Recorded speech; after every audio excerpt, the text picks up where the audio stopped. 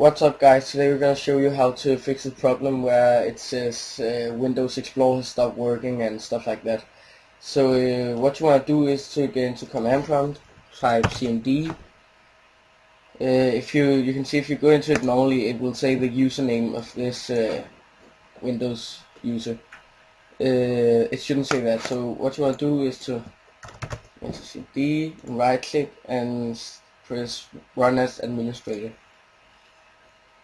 And then you gotta say yes, and then it says system32.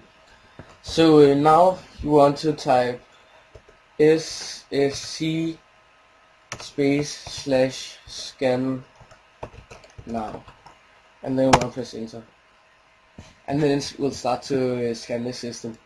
When this process is done, you wanna, it's because it's already doing it. So when that process is done, you want to restart your computer, and then it should have fixed all the corrupted files. So thanks for watching guys, and remember to comment, like and subscribe. See ya.